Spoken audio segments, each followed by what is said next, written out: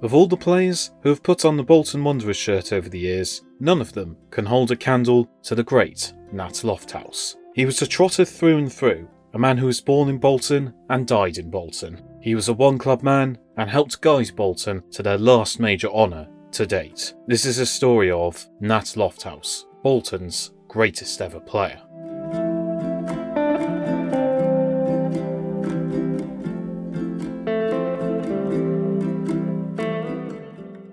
Nat Lofthouse was born in Bolton on the 27th of August 1925. As a boy, he looked content whenever he had a ball at his feet, and people soon noticed his incredible heading ability. Some of his contemporaries said it was as if Lofthouse could kick the ball with his head.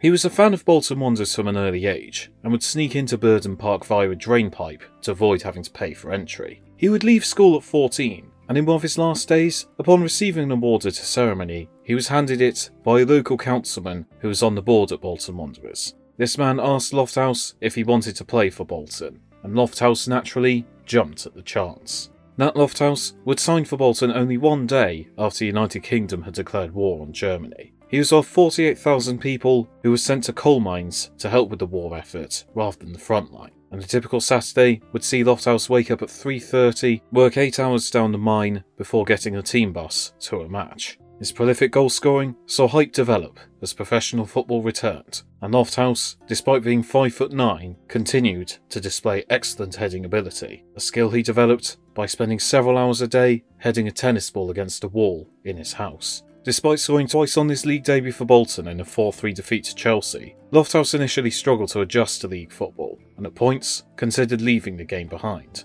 Lofthouse also witnessed a harrowing experience when 33 fans were killed at Bolton Park during a crush at an FA Cup tie against Stoke in 1946. In the aftermath of this disaster, as well as the war recovery, Bolton fans saw Lofthouse as one of their own, a player they could identify with, and he became a symbol of hope that could clear the clouds away. He was self-deprecating about his abilities, saying that all he could do was run, shoot and head, but he was so good at doing these three things that he did not need any other talents. In the 46-47 season, Lofthouse netted 21 times and would score 18 the next campaign. As his goal-scoring tally improved, Bolton began to climb up the league, and he would receive his first England cap in 1950, netting twice as England drew 2-2 with Yugoslavia at Highbury. He would truly cement himself in the England side the next year, when in a game against Austria, he went on an incredible run, and despite being elbowed in the face and being brought down by a goalkeeper, he managed to score, which was the second of 2 goals in a 3-2 win. For his determination, he was nicknamed the Lion of Vienna.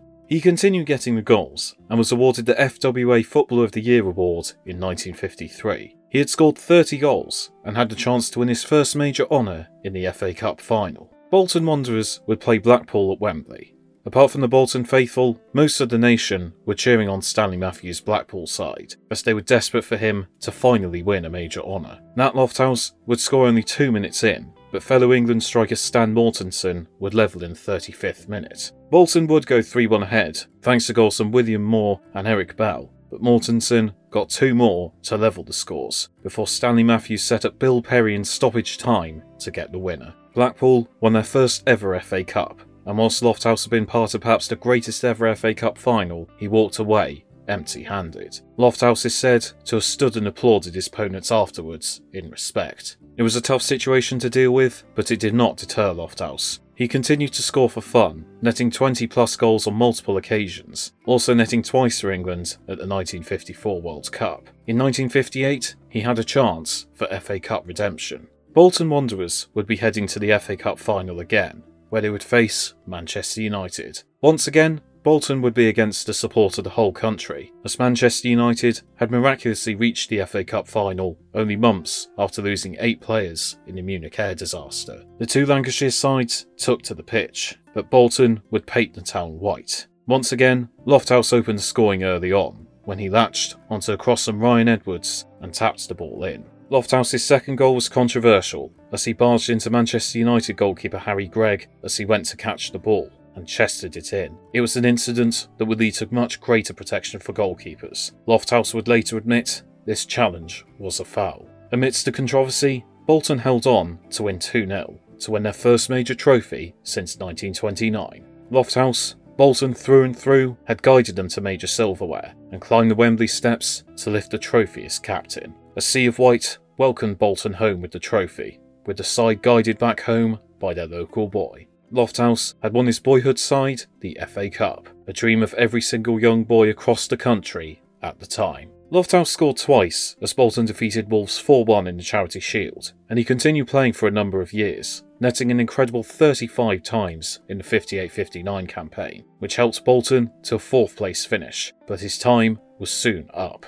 In 1960, Nat Lofthouse was forced to retire at 33 due to a combination of ankle and knee injuries. He retired as a one-club man, scoring 285 goals for Bolton, making him their all-time top scorer, a record unlikely to ever be beaten. He also scored 30 goals in 33 caps for England. After retiring, he spent time on the Bolton coaching staff and was the manager between 1968 and 1971. He had a caretaker spell in 1985 and was appointed president of the club in 1986. He would later be awarded the Freedom of Bolton, and the stand at the club's Reebok Stadium was named after him in 1997.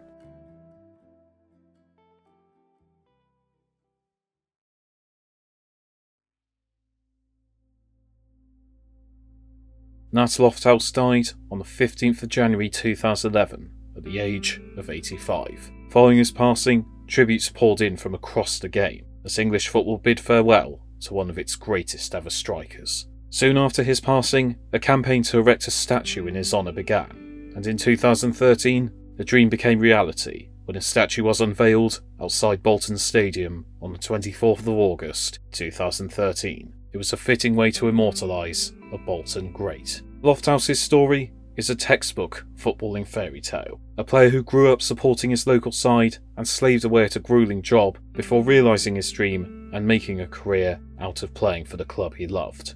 A one-club man is rarely seen in football, but Lofthouse did it ideally, guiding his side to an FA Cup, the last captain to lift major silverware for the Trotters. There is no player more synonymous with the club than Lofthouse, as he lived and breathed Bolton Wanderers, and for that, the club will never forget everything that he did for them.